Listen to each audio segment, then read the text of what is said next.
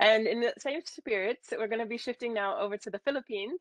And very curious with Ms. Osorio, if you could share a little bit more as well as how EANET data and activities are contributing to policymaking in the Philippines. So over to you. Thank you, Courtney, for that second questions, and of course our response.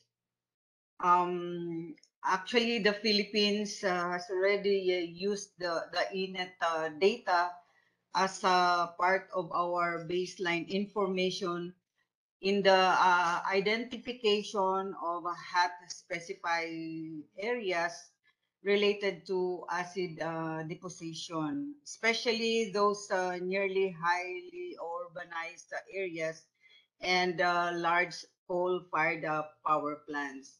And in fact, part of our way forward also, as far as our IEC program is concerned, we already use this data as part of our information campaign for the stakeholders like the NGAs and the general public.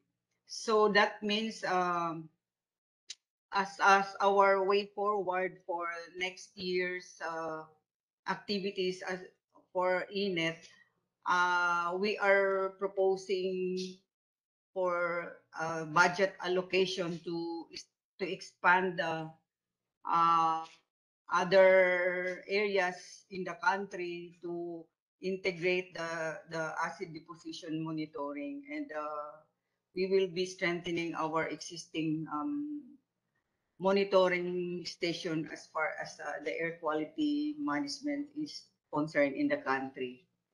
Thank you.